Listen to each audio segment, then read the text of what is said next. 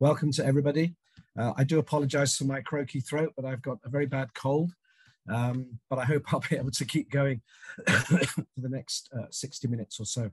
I noticed in the chat box a couple of people are asking how long is the session. Probably about 45 minutes from me. And then, as Georgia said, there'll be an opportunity for you to have your questions responded to. So what I'd like to do today is talk a little bit about communicative writing, not just writing, but communicative writing in the classroom, but not just in any classroom, in the IGCSE English as a second language, and even more than that, in the differentiated IGCSE English as a second language. Hopefully all of that will become clear during the next 60 minutes or so. So I think most of you who are joining us today know who I am. My name is Peter Lucantoni. That's Italian. My dad was Italian. My mum is English. I was born in the UK and educated there. And literally all of my working life, I've been in education, in the ELT profession. Obviously starting off as a teacher, then moving into teacher training. I've been a manager. I've had my own language school. And now I work for Cambridge University Press and Assessment as the Professional Learning and Development Manager across the whole of the MENA region. And I'm very lucky, very proud to say that I'm also an author. And I have several titles with Cambridge University Press: Introduction to English as a Second Language, Cambridge IGCSE English as a Second Language, and the 6th edition will be published very soon. And a new handbook for teachers, which I've co-written with a good friend and colleague of mine, Matt Ellman, called From Teacher to Trainer. That's the cover of the new book there over on the right. Lovely green, lovely motif at the bottom. What we're going to do today then is cover 3 main things and hopefully be able to draw some conclusions as well.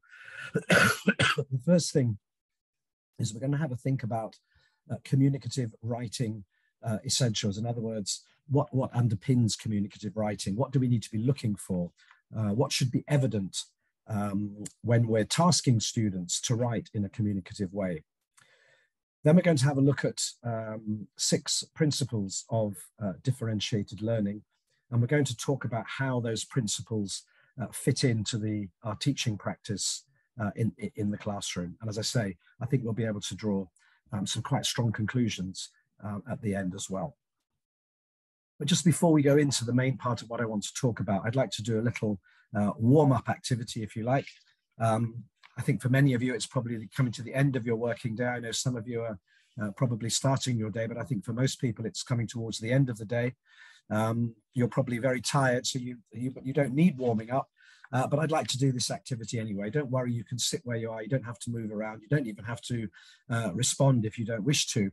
But I'd like to do a 3-2-1 activity on communicative writing. Some of you may be familiar with this, a little activity. It can be used as a warmer. It can be used to close a lesson. You can use it in the middle of a lesson. It can be used to get students to predict things. It can be used to get students to review things. There are many different ways that you can use it. What we're going to use it for now at the start is to find out what you already know. So the 3 means 3 things, 3 items, 3 points. And I want you to think, please don't write anything, not yet, but to think for about 45 seconds, 3 things that you already know about communicative writing. What does it mean to you? Please don't write anything, just think 45 seconds or so. What does it mean to you?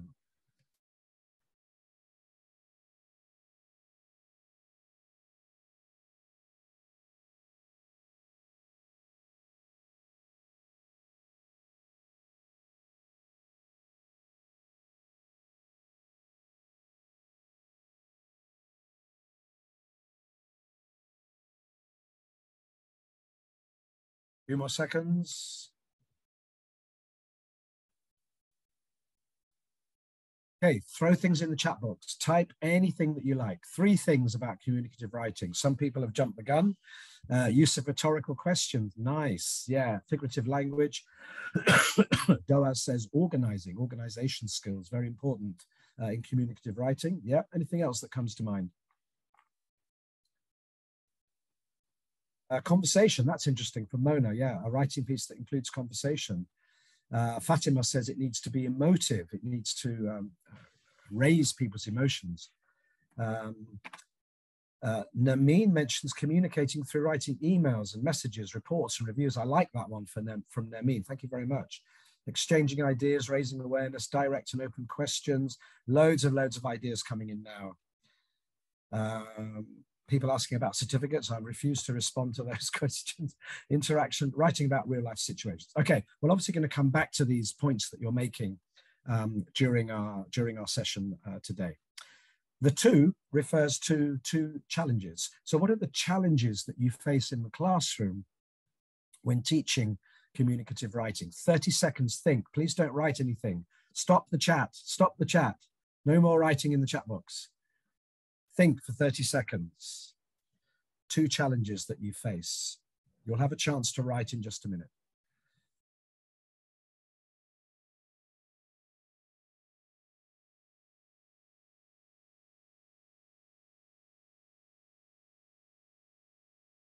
Don't write in the chat box, not yet. Don't write, stop writing, stop.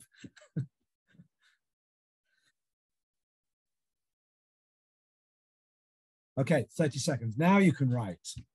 Now you can write in the chat box. It's wonderful that you're so engaged and that you want to start writing immediately. Okay, weaknesses in standard English, okay, inability to express, creative thinking, I guess, Shaveta, you mean lack of creative thinking, vocabulary, spelling, different demographies. Naveed, what exactly do you mean by that? Maybe you can explain a little bit more. Clarity and effectiveness, the format of communicative writing. Yeah, that's a good one, isn't it? Lack of ideas. Yeah, time, authenticity. Students don't develop the ideas.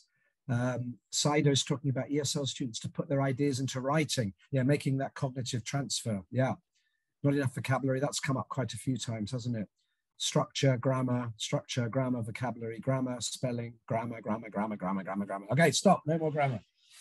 And that there's actually 40 more messages, which I'm not going to look at, but I think you get the idea that we do face challenges. So hopefully by the end of this webinar, you'll have a few ideas about how to deal with these challenges. And finally, the one thing I want you to do, and again, 30 seconds, and please don't write these in the chat box. What you can do is put them into the Q&A box, which is a different function in Zoom. So next to the chat icon, you've got the Q&A icon. So we're not going to see your questions now, but put them into the Q&A. So the final, the 3, 2, 1 is one question that you have about communicative writing. So again, 30 seconds. Please don't type in the chat box, but put them in the Q&A if you have a real burning question about communicative writing. And maybe we'll be able to answer that at the end of this session.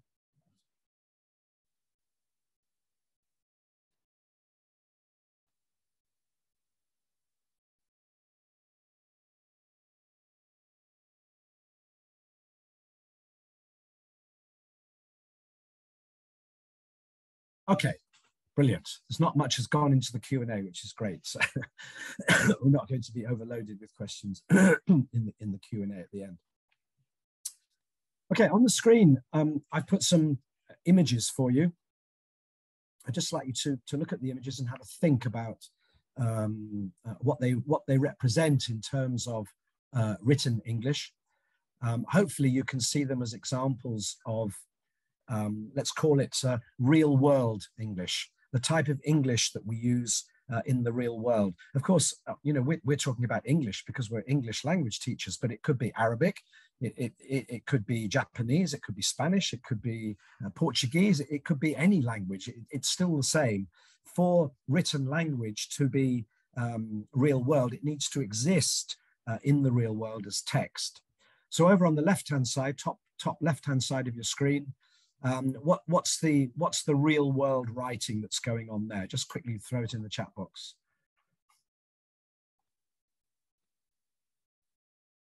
And doing messaging, yeah, and everybody does it every day, even young people, obviously not very young kids, but pretty much everybody is using it.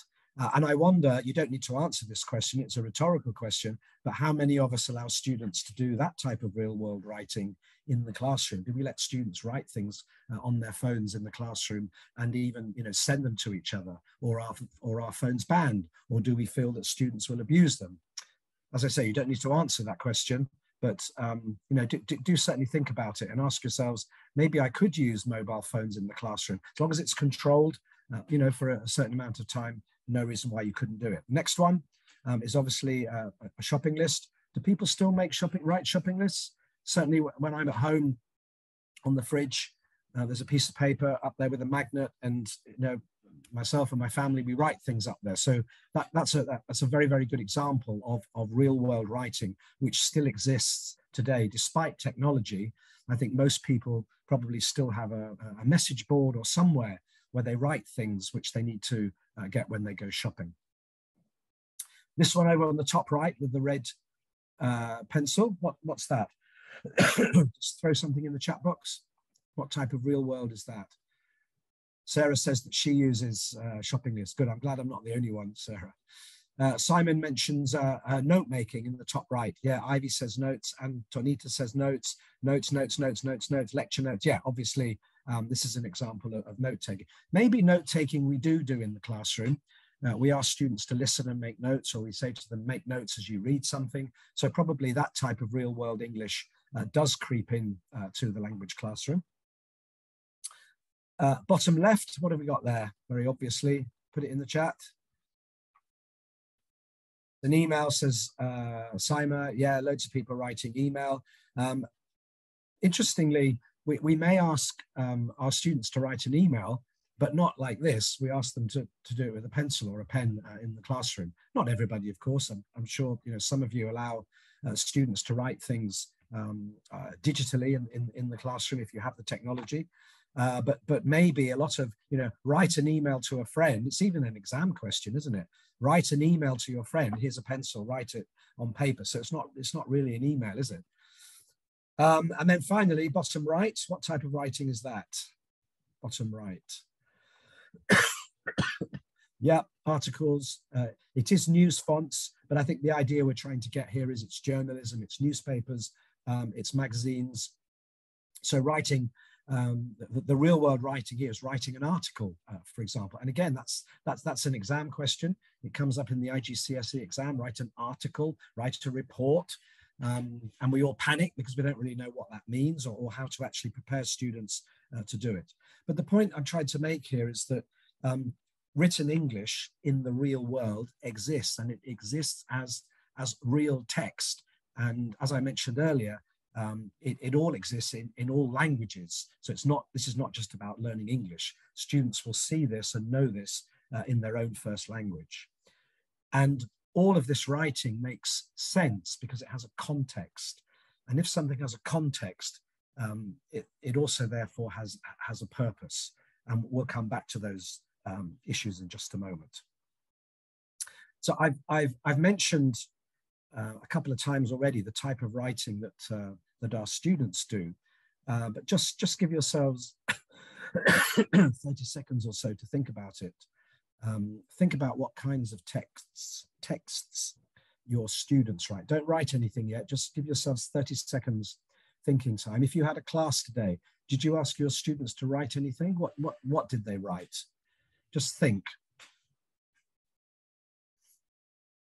Or a class yesterday, or you know, you're planning a class for tomorrow. What are your students actually going to write?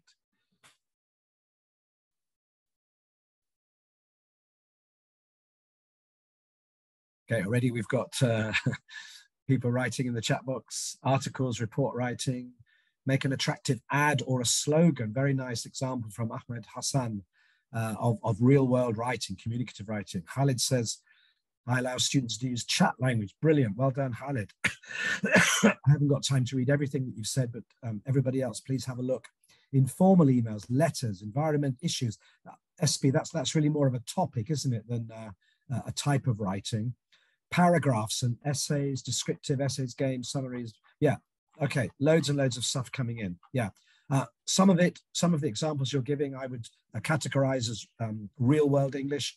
Others are not. That doesn't mean they're not right. It doesn't mean that they're wrong. It doesn't mean that they're bad, but they're just not examples of the type of writing which we would see in the real world.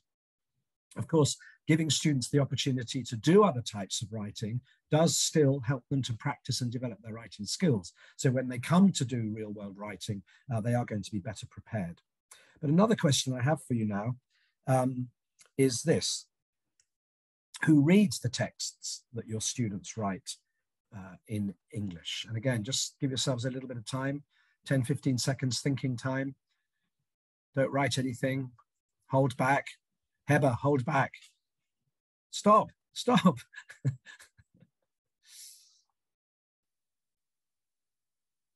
Okay, now write. Now you can put it in the chat box. Goodness me. Okay, peer groups, teacher, teacher, peer groups, teacher, students, teacher, peer groups, teacher, peer groups. Target reader. Ah, Medina, yes, you're avoiding the question. Students themselves, me as a teacher, peers, teacher. I mean, basically, in a classroom situation, the people who are going to read the text that students write, obviously themselves, sometimes their peers, but at the end of the day, it's going to be the teacher that reads them. But in the real world, of course, real world writing, communicative writing is read and digested by many different types of reader, different types of audience. So classroom writing very often reflects examinations. It reflects the type of things that students need to do in an examination. If you think about the IGCSE English as a second language exam, the first extended writing is an email to a friend, an email to a family member. So it's a very informal type of writing. So of course, we gear our teaching and we gear the type of writing that we want students to do towards that particular writing genre, if you like. And then the second extended piece of writing is more formal, report, article, whatever it is. So students are being assessed on their ability to produce different types of writing. And therefore, we do, of course, as I say, gear our writing or our teaching of writing so that students are well prepared in those particular types. And it may be that other types of writing are actually forgotten, which is a great shame, isn't it? Because, you know, whether or not they do well in their examination, they're still going to go, you know, live beyond the exam and go out into the real world. And they do need to have that ability to communicate in the real world. So let's have a let's have a look at some of the theory which underpins communicative writing. And the quote I want to show you is from the Cambridge Life Competencies framework, which you may or may not be familiar with. If you're not, just go online, Google Cambridge Life Competencies framework, and you'll find everything you need to know about it. Unfortunately, we don't have time today to talk about it, but you'll find a load of really interesting information, activities, ideas, so on and so forth. So in the Cambridge Life Competencies framework, when we're talking about communication as one of the competencies, we say that in this connected world, you know, digitally connected, technically connected, communication is an essential skill. And it's essential because it provides us with this, with the resources, with the abilities to get our ideas and our opinions, feelings across to other people in a meaningful rather than a mechanical way. So we're actually communicating in a useful real world manner. Of course, communication also allows us to access information like you're doing now. You're communicating with me. I know it's only through the chat box, but we're still communicating. You're accessing information through attending this webinar today, through what's on the screen, through listening to me, through reading what your colleagues and your peers are talking about. It provides opportunities, and of course, it allows us to build up and to develop relationships. So we know that communication is important. Heber mentions in the chat box that interaction is also, it's important.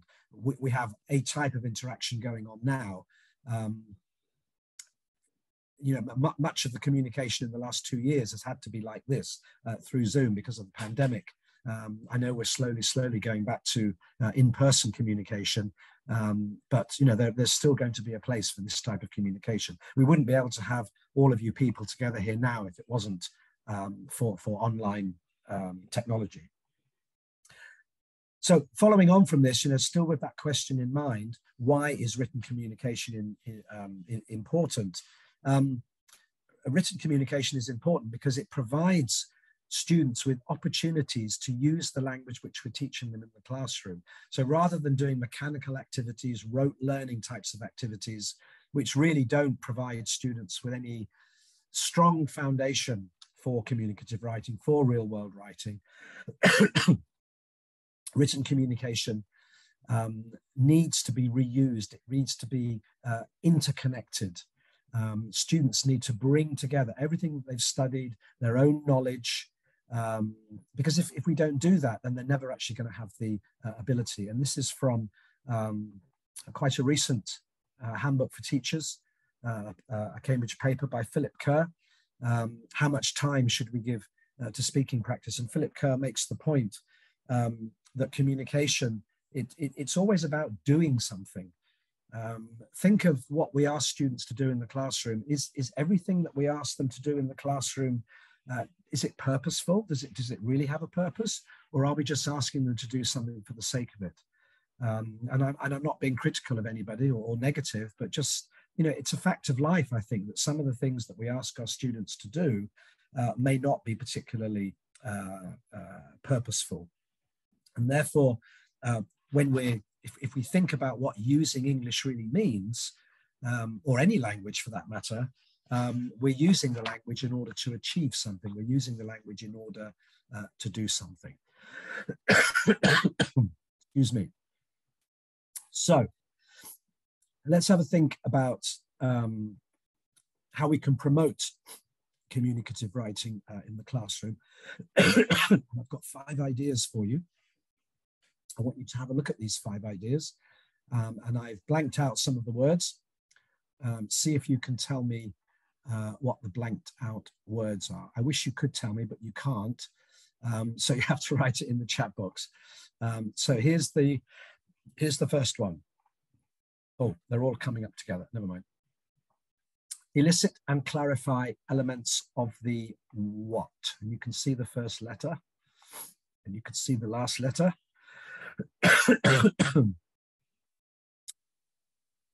Yeah, we've got 2 answers actually coming up. We've got content and we've got context coming up. Let's just do the first one. Don't go on to the next one, please. Yeah, we've got both context and content. So what we need to do if we want to promote communicative writing, we do need to elicit and clarify elements of the context, the situation, if you like, the holistic within which the writing is actually going to take place. Of course, if you wrote content, then that follows on from the context, doesn't it? But without the context, you can't know what the content is going to be. So context needs to come first. Secondly, we need to give students a what to read and follow. Lots of people writing model. Some people are saying mode, but I think mode is fine. Mode is a path, isn't it? It's a method. Okay, we've got that one. So, but what does it actually mean? Well, a model, if you like, is a written picture, if you like, of what we want students to actually produce. It's very important that we provide models for students. Otherwise, how on earth do they know what they're supposed to produce at the end? Doesn't matter how much you tell them about what you want them to produce. They need to see a model of it. And any good lesson on writing will provide students with a model so they can see what it is that they're actually supposed to produce at the end. And the model should provide students with guidance on the length, the formality level. Should it be more formal or should it be more informal? the type of vocabulary that should be used, the type of structure that should be used, and so on and so forth. So modeling to students in the way that we model the present perfect tense, in the way that we model the different sounds of p and b, which exist in our alphabet. We're doing this so that students can get a grasp on what they actually need to produce. The third bullet, set tasks that give students an aim, an article, an application, an audience, an analysis, an application, an apple, an answer, an avenue. Well, I think all we're doing now is having words beginning with A, which is great.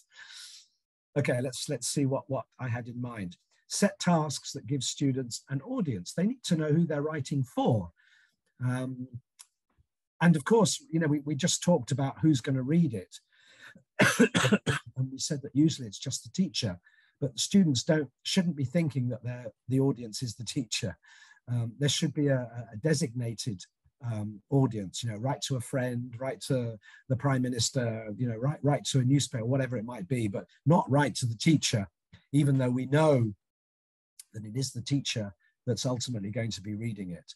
But without the audience, again, it's very difficult for students to know exactly what content should be and the formality level. Okay, the fourth bullet, provide support with useful P or V.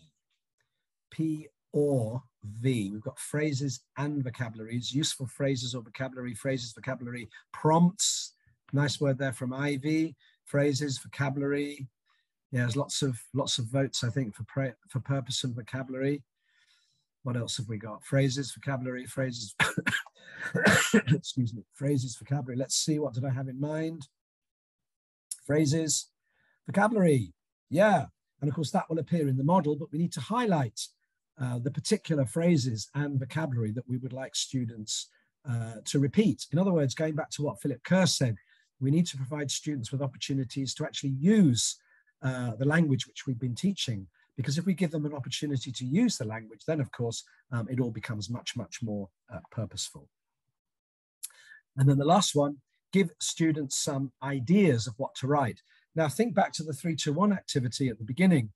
The last one was two challenges that you have, and quite a few of you were saying that students don't come up with ideas. This is not an examination, it's not a test. If they haven't got any ideas, give them some ideas. Give them some little points that they can do. The examination does it. It gives them little pictures with speech bubbles. And, you know, I think that we should build an adventure playground. I think we should use the money to help people in this part of the world. You know, that support is there. So we're giving students ideas, which we hope they'll be able to take on board and actually use in the writing that they're going to be doing. So there's basically 5 things that we need to take out of what's on the screen at the moment. In other words, what promotes communicative writing. First of all, we've talked about providing students with a context. Then we've talked about providing students with a model. We've talked about audience, we've talked about phrases and vocabulary, and we've talked about giving students ideas. So here's an example from my IGCSE English as a Second Language course book, the new 6th edition. We know that the final question in the exam is a formal piece of writing. It could be an essay. So in the new edition, we're explaining what an essay is, so that students understand what an essay is. It requires, what do students need to include? So this talks about the audience. It says that it's a specific type of article promoting an argument.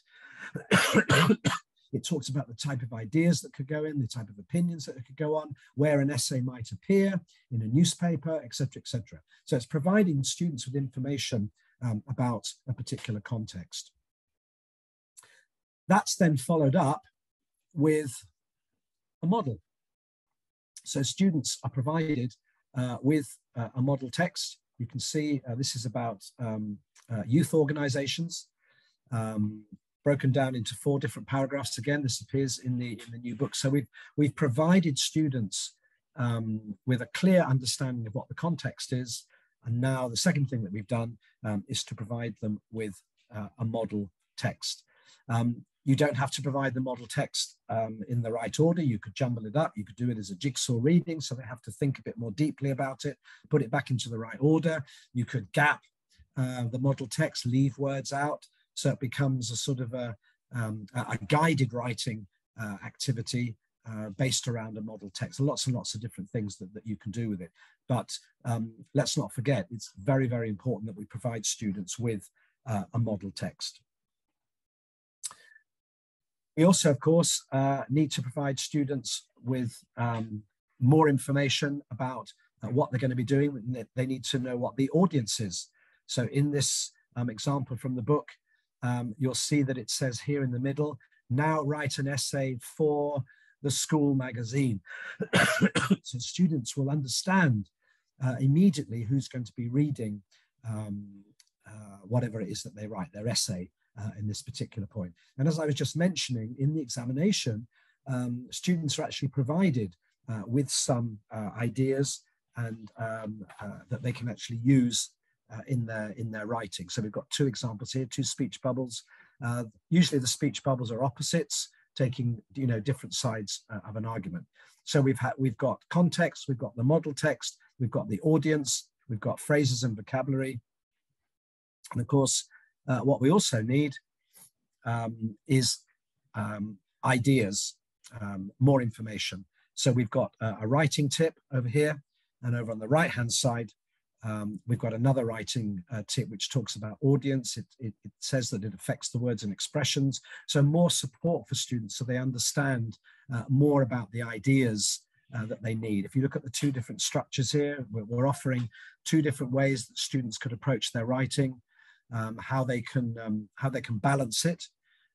So this is all about ideas and about structure.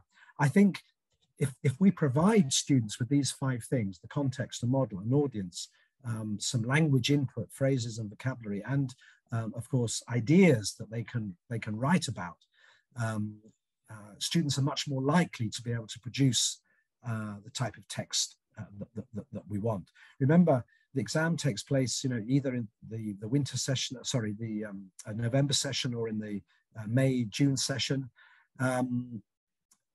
But all of the time before that is not about testing. It should be about teaching, supporting students, helping them to develop the skills that they need so they can do well in the actual examination.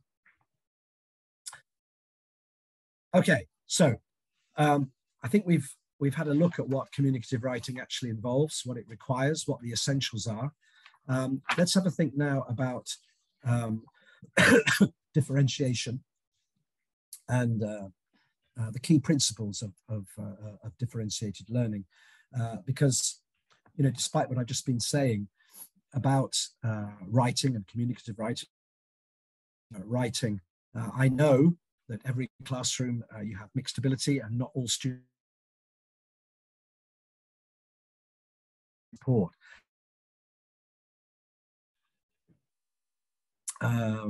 What the key principles are of differentiated learning. So you may have come across somebody called Carol Tomlinson. Carol Tomlinson is really one of the, or not one of, possibly the key figures in differentiation, working at the University of Virginia in the States. She's written an enormous amount of very, very impressive and interesting material around differentiated learning.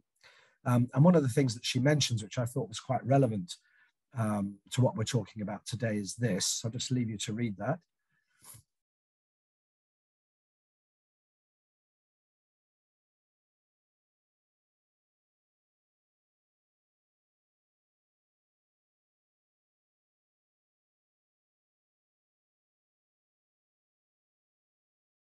And interestingly, the 3rd word that she uses is simply, differentiation is no big deal, actually.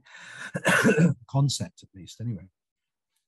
So differentiation is actually about seeing people as individuals and not seeing them as all being part of one big machine in the classroom.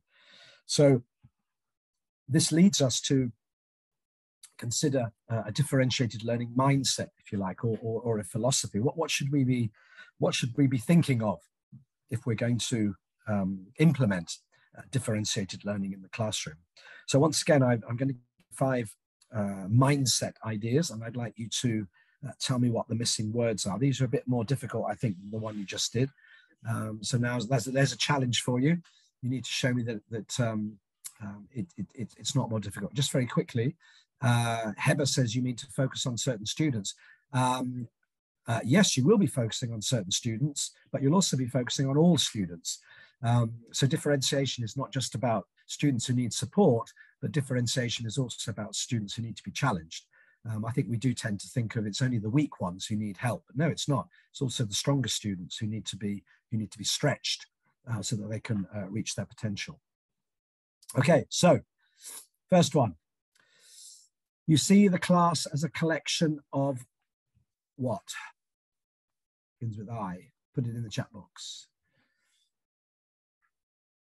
Individuals, individuals, individuals, individuals. Yes, yes. So the differentiated learning classroom is seeing people as a collection of individuals and not just seeing them as class 3 or class, pre-IGCSE or whatever it might be. They all need to be seen as individuals. It doesn't mean that we need to teach all of them all the time as individuals, but we do need to recognize that they are all different, which leads nicely into the second one, because each student, each individual, each one has their own unique, lots of people are saying, experience in each lesson. Let's have a look. Yes, every student will get something different out of a lesson, in the same way that all of you joining us today, you're all getting something different out of what we're doing today. Of course, when there's nearly 200 people, it's a bit more difficult to see you as a collection of individuals than it might be in a classroom with 20, 30 or 40 students. But I think you understand the point we're trying to make here. Okay, the third bullet, you what to learning about each student. Their something and something. Shaveta says you continue, Naveed, control, check, cater, care, contribute, cater, commit from Simon. Yes, I think Simon's got it. Let's have a look. Yes, you commit to learning about each student. In other words, you don't say, I can't be bothered, or there's too many, or I haven't got time. But the differentiated learning mindset means that we do commit ourselves to learning about each student, their characteristics, their personalities, and their interests. Because of course, not all students are interested in the same things, and we need to recognize that and exploit it as much as we can. And finally, you what? React, respond. Yeah, I put respond, but it could be react to the differences that you notice in your what? Practice and in your teaching. So maybe not practice, another word, planning. Yeah, in your planning and in your teaching. So if you want to implement differentiated learning successfully in the classroom, you do need to have this particular mindset. So Carol Ann Tomlinson has coined, if you like, 6 differentiated learning principles. So I'm going to, first of all, show you these 6 principles. Then I'm going to give you a description of each of the 6 principles, but you need to guess which description matches which principle. So I'm not going to say anything about the 6 principles to begin with. It's going to be up to you to decide what each of them means and to match them with the correct description. So here's the first one. Respectful tasks. Now, if you're thinking, what on earth does that mean? Don't worry, you're going to get a description in a minute, but just be thinking about it. That differentiated learning, one of the principles of differentiated learning is that the tasks we give students are respectful. So you should be asking yourself, respectful in what way? That's the first one. Second one, quality curriculum. Quality curriculum. A second principle of differentiated learning. Now, when you see the third one, you'll be thinking, okay. So I think the third one is a bit more common when we talk about differentiated learning. So you won't be surprised by this one. Flexible grouping. Flexible grouping. So I'm not going to say too much now. We'll talk a little bit more when we see the descriptors. The fourth one, continual assessment. The idea of formative assessment. And the next one, teaching up.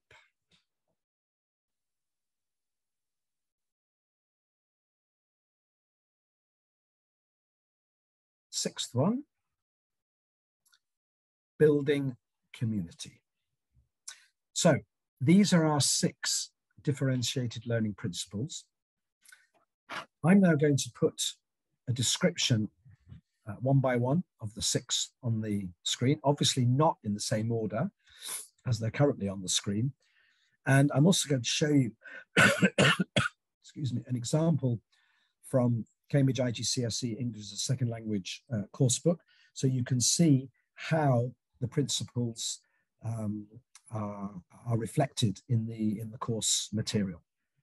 Okay, so here's the first one. So what I'd like you to do is to read the description, and please, please, please do not write anything in the chat box, not until I tell you. So you can be ready, but don't press send. So you need to think. Actually, what you might want to do is very quickly take a screenshot with your phone of those 6 principles, or make a written note if you've got a pencil and paper handy, just so you remember what the 6 principles are.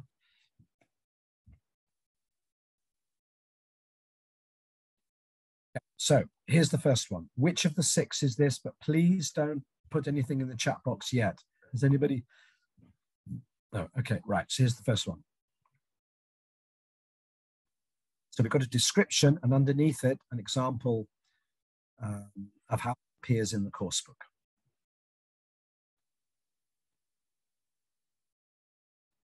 Don't write anything yet. I'll tell you when to write.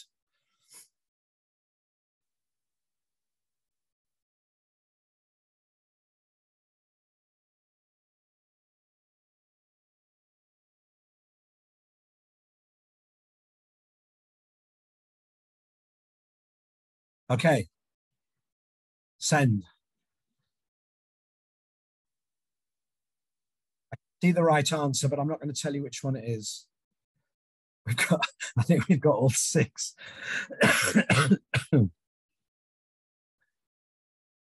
Yeah, we've got all 6, but I think one is coming through slightly more than the others. This is the idea of challenge. This is the idea of teaching up. Yeah, I mentioned earlier that differentiation is not just about supporting students who are struggling or maybe being left behind, but it's also about challenging students as well. Even challenging students who you think can't be challenged, but all students need to be challenged. They need to be made to think. So don't disregard students who you feel are, in the bottom third of the classroom. Challenge them, but maybe challenge them in a different way from the way that you're challenging other students. Okay, so that's the first one. Here's the second one. Again, please do not write in the chat box until I tell you to. So here's the second one.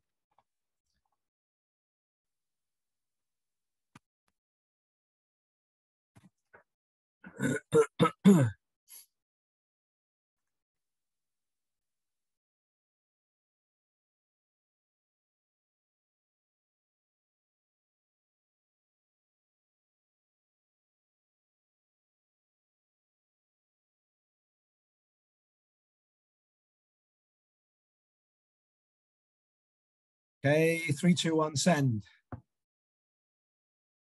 Wow. It's moving like a rocket.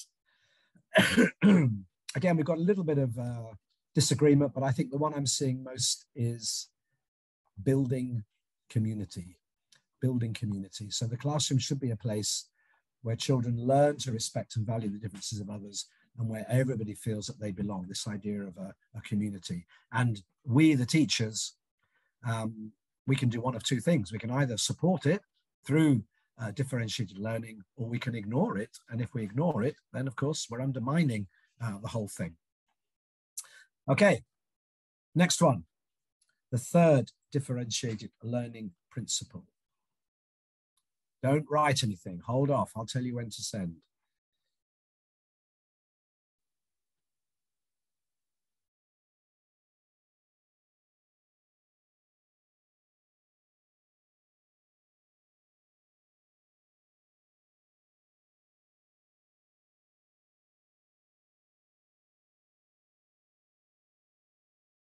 Okay, send.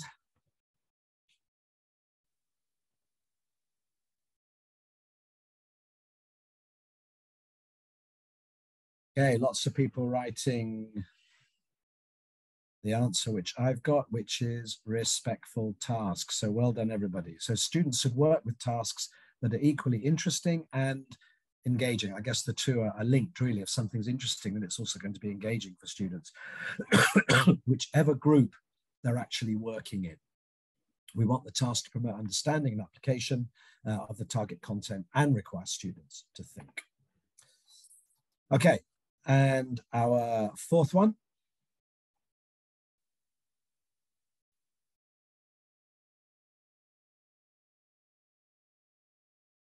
I think you can do this straight away, just send, because this is probably the easiest one of the six.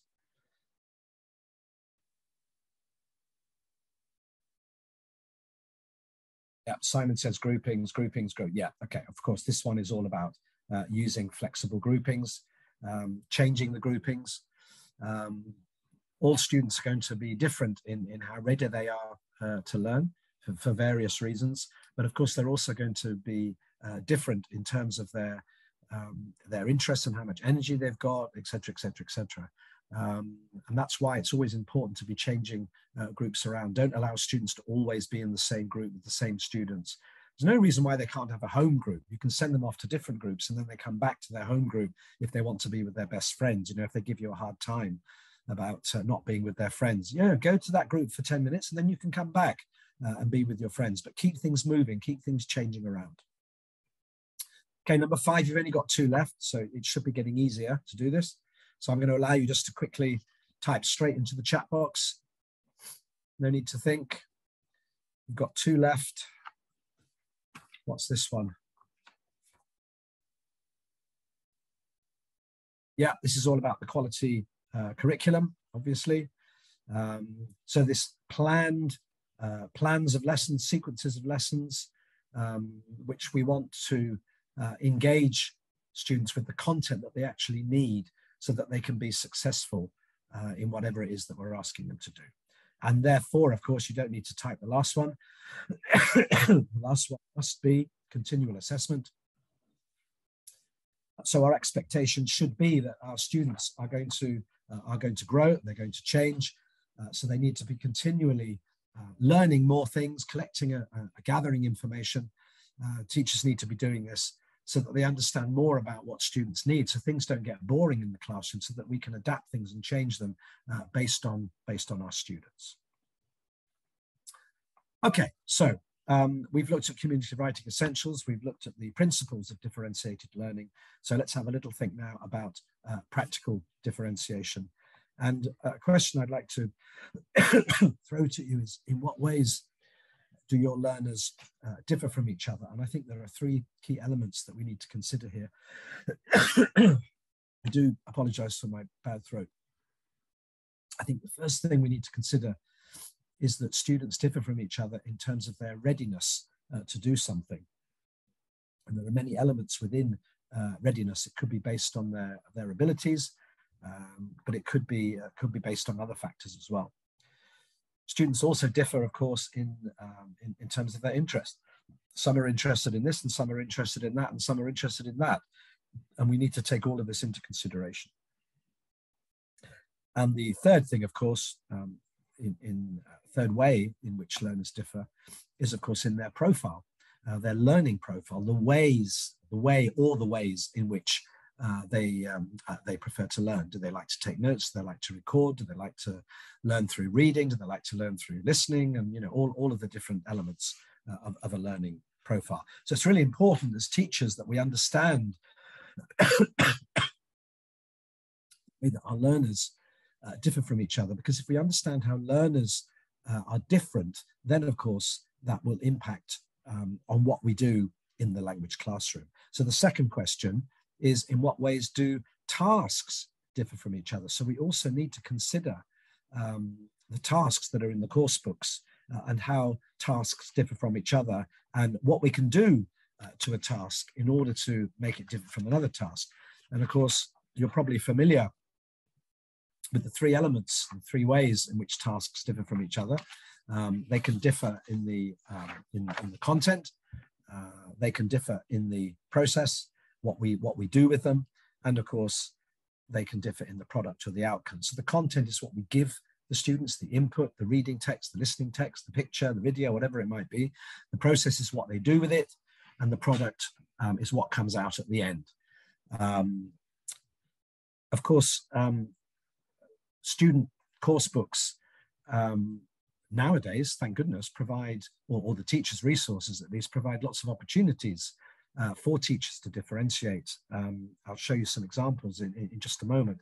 But even without a teacher's book, we as teachers need to be looking at what's in the course book and thinking about how we can differentiate it. Obviously, content is quite difficult to differentiate because it's there, it's been carefully chosen, it's been carefully written, it includes the target vocabulary, or it's the right genre. So it's actually very, very difficult to change the content. But of course, what we can do is think more about the process and the product. So on your screens now, you can see a template, if you like, which will give us some ideas about how we can, in a more practical sense, how we can differentiate things in the classroom. So coming up on your screen now, if we give students the opportunity to work alone or work with a partner, do we ever do that? That's a rhetorical question, don't need to answer. But I suspect that we don't very often give students that choice. We probably say, everybody work with your partner, or everybody work on your own, or everybody work in groups. But maybe sometimes you could use the instruction, if you'd like to work with your partner, that's absolutely fine. But if you want to work on your own, that's also absolutely fine. I'm not suggesting that everyone who's here doesn't do this, but I'm just saying I suspect that generally speaking, we don't do this. At least we don't do it very often. So where does that come on our template, on our grid?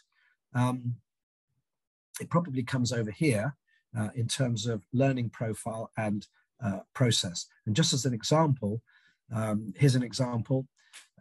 Work in pairs A, B, and they're having to alternate suggestions. 2 of you do this and 2 of you do that, and so on and so forth. So the students are not constantly doing the same thing. The whole class is not doing the same thing. Second one, pre-teaching vocabulary for some groups. Now again, you know, it's great if you're doing this, but I suspect that not everybody does it very often. Pre-teaching vocabulary. Again, we tend to pre-teach vocabulary for the whole class because we just assume that everybody needs it, but maybe some don't. Maybe some need it more than others. So this idea of pre-teaching vocabulary for particular groups of students is an example, a practical example of differentiation in the classroom. And it's an example, of course, of differentiating the content in a classroom activity.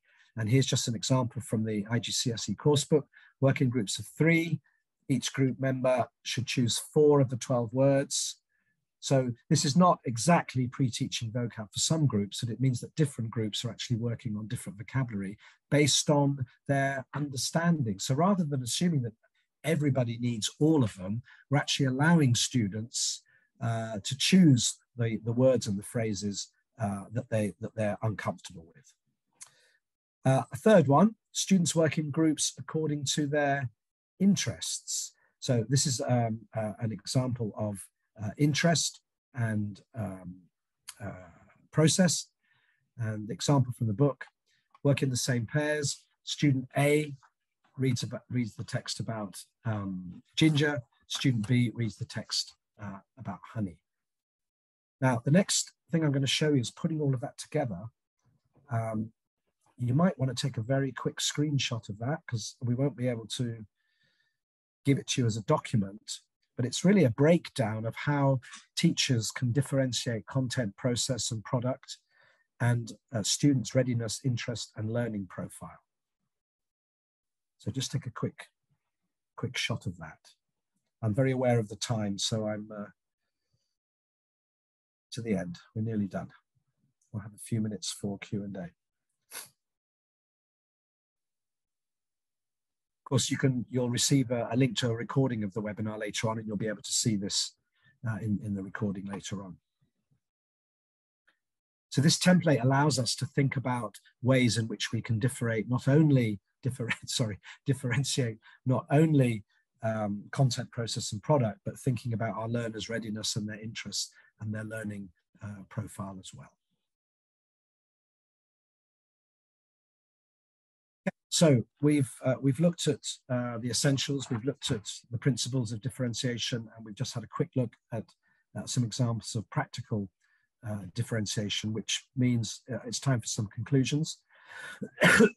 So three points that I want to make, really three takeaways I think that you need from this. The first of all is that writing needs to be contextualized, and by contextualizing writing, that's going to lead to communication, a much better type of communication. It will be the foreground, if you like, to communication.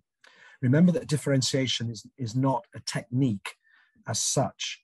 There are many techniques within the whole concept of differentiation. So we need to think of differentiation more as a philosophy of teaching, rather than lots and lots of different things that we can do. Because if you have that philosophy in mind, then the elements of it, I think, will come across more naturally.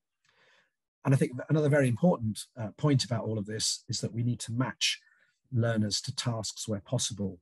I know it's difficult. I know that we're challenged in the classroom. I know that many of us are teaching very, very large numbers, but I do think we need to start moving away from this idea that every student needs to do everything in the course book. They don't. Time is actually wasted because we insist that every student does everything in the classroom. So this idea of matching learners to different tasks is something that we really need to take on board. If you think about a typical reading text and there are several activities that go with it, you know, why not give one exercise to one group of students and another exercise to another group of students? Then they can share, you know, the solutions and the answers that they come up with. So at the beginning we had 3, 2, 1. So I just want to very quickly return to it. You don't need to write in the chat box because we're out of time and it will take forever. But I'd like you now to think about 3 things that you've learned today about communicative writing. As I say, please don't write in the chat box because it will go crazy. 2 activities you want to try when teaching communicative writing.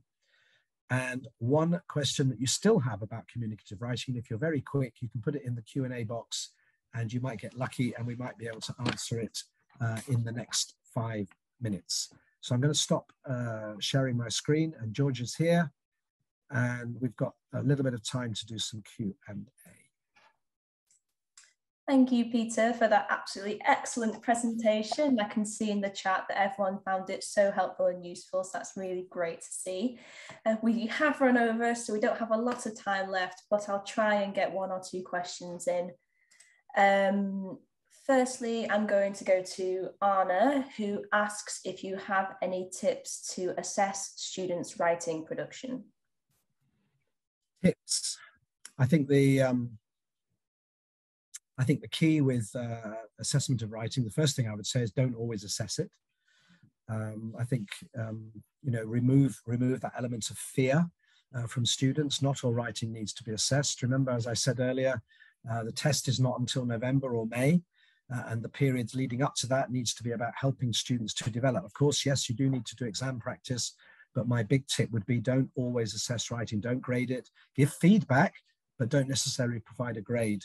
Give students opportunities to redraft and do things in different ways. So that's what I would say, first of all. Thank you, Peter. Next, we have a question from Naveed, and they ask, how can we improve vocabulary of students when we have students from different parts of the world? Some may have better English than others. Well, of course, that's an issue of mixed ability, and it goes back to what we've been saying about differentiation. I think the only way that students are going to improve their vocabulary links back to what we said at the beginning, what Philip Kerr said, get students to use vocabulary. Just giving students, lists of words, or asking students to learn words, it just doesn't work. Students need to be given situations, contexts, tasks where they can actually use vocabulary in a meaningful way. If students are using vocabulary and, of course, grammar structures in meaningful ways, then they will retain it. It will stick. But it's when students don't get those opportunities that I think a lot of the vocabulary teaching, just goes in one ear and out the other, because there's nothing to stop it. And giving them a task to do something based on the vocabulary will help them to retain it.